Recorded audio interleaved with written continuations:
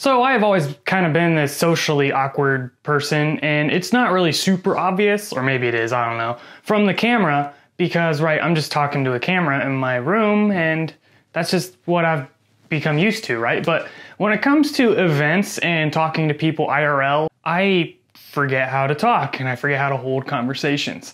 Now, it actually was pretty bad back in high school or middle school when I was younger. Like, I kind of wish I could go back and retry a lot of the friendships and stuff that I had back then, because I was just not good at communicating and not good at socializing.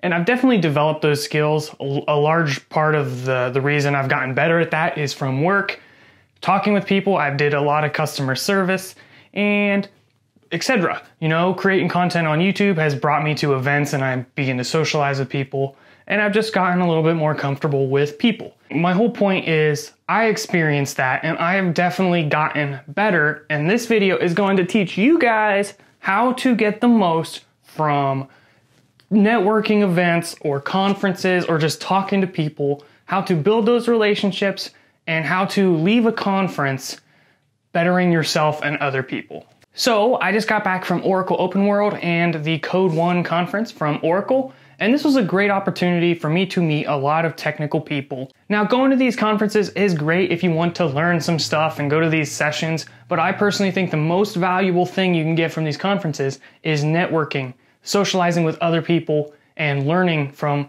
the relationships you build from these conferences. So it's really easy to go to a conference and not really talk to anybody, just go to the sessions and then be by yourself. And I've been guilty of that.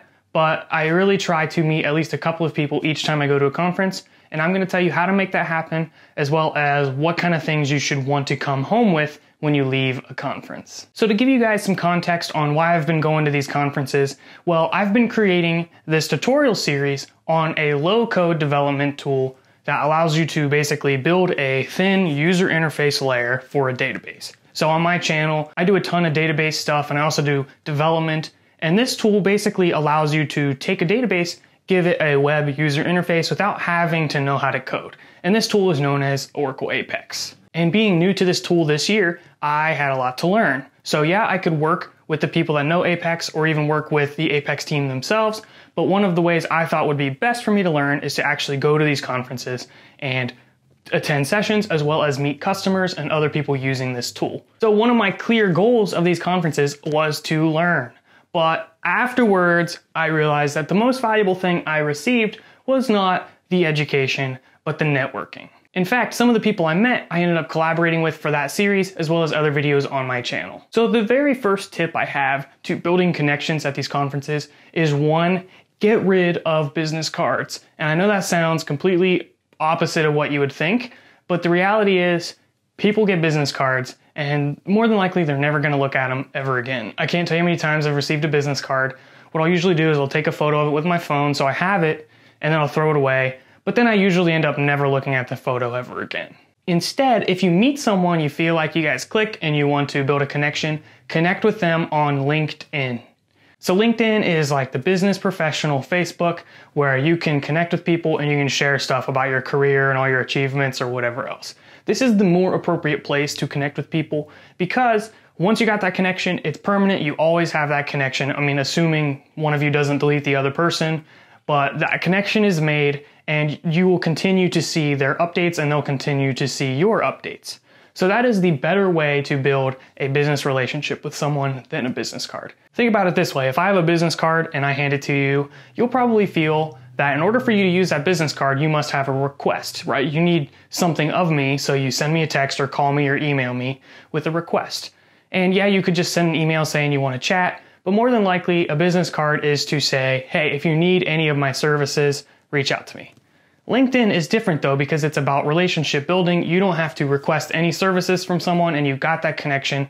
You'll continue to see each other's updates and build that relationship. There's plenty of people who have given me business cards and there's never a time where I'm actually going to need their service, and I don't really feel comfortable just calling them up, asking them stuff.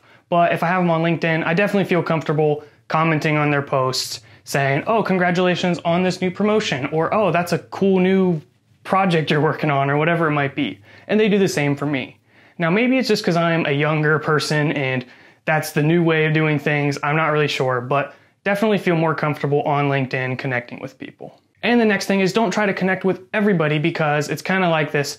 You can go deep or you can go wide, and the depth is always more valuable. Build a few relationships and try to make them really deep. So hanging out with just a couple of people throughout an entire conference, which might be 3 to 5 days. And the next big thing is don't worry about what you can get from other people. I feel like if you go to a conference saying, oh, I want to connect with this person because I want them to do this for me, and I want this person to do this for me, then you're not really going to get anywhere, right? It should be more about what you can offer these people. So when I start building relationships with people, I ask about what kind of work they do and ask about them versus just talking about, oh, me and my YouTube channel or whatever.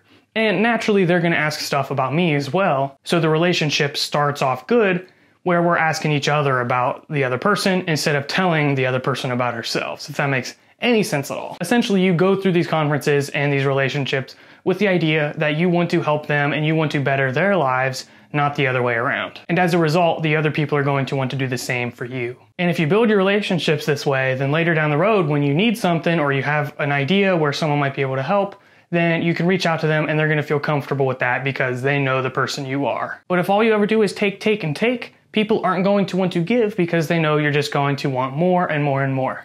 Now, all of this content might seem a little fluffy, but it's actually extremely valuable because I can say that I've received almost every job I've ever had through some form of networking, whether it be LinkedIn, Facebook, email, or whatever. It's a direct relationship with a person, which then opens up to a larger opportunity. So all these relationships might not seem super valuable now, but they really do open the doors for you as time goes on. And try to maintain those relationships. For example, I met someone in Las Vegas at a conference, and I knew this person lived in Seattle. So when I went to a different conference in Seattle, I let him know I was around and we went out for dinner, had a good time, and continued that relationship. Now, if one day I need a job and I know they're hiring, he could at least help me get an interview, get me some connections in that company, and really help me set myself apart from the rest of the applicants.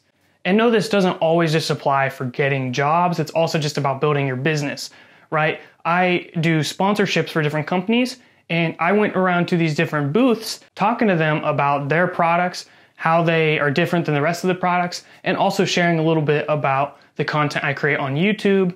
And some of the companies were like, yeah, we might be interested. You know, maybe we'll reach out to you if we want some sponsored content. Although the result is not immediate, it's a much more efficient way of getting a long-term successful business because all these companies are going to know me at a personal level and know that if they reach out to me, I'll probably get back and I'll probably deliver a high quality product, which would be sponsorships, because they met me in person and they realized I wasn't a total scumbag. When you leave a conference, the thing you should expect to get from this is a few connections, 5 people maybe, that you could have a good conversation about business stuff or whatever you guys are working on. And it's almost like a friendship. It's someone you could reach out to in a few months, just ask them how they're doing, and they'd be like, oh, hey, nice hearing from you. How are things? And you can continue to build that relationship. Now, this is going to be exhausting, especially if you are an introvert or a little socially uncomfortable, but it is a good social exercise, right? Like, you're going to get better if you do it more times. So the first one, that might be really hard just to go up to someone and be like, hey, I have a question, or whatever you might ask them. That might be really hard.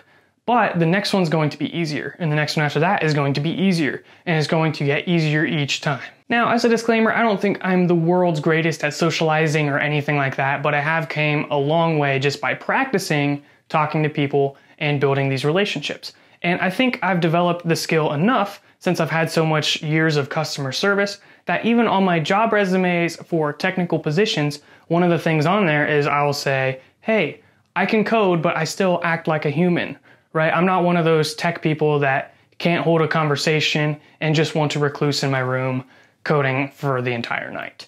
Now, some companies are going to want that kind of character, but most of the companies I work with, they want a more customer-facing kind of person. So it's kind of like this thing, if you're hyper-focused on just getting a result, this is what you want, you might miss it. You're not going to build those relationships. If instead you try to see every opportunity as a potential growth opportunity, then you're going to meet new people, build new relationships, and ultimately set you in a better situation in the future by doing this. So a lot of the times building these relationships has a delayed payoff effect. So you might not immediately grow your business by talking to someone, but that relationship's going to help you down the road. So it's definitely worth it. So if you haven't been to conferences or any kind of technical meetups, I'd highly recommend it. It's a great way to build your skills, and maybe some of the conferences I go to, you guys will be there and you can come say hi and we can like practice socializing.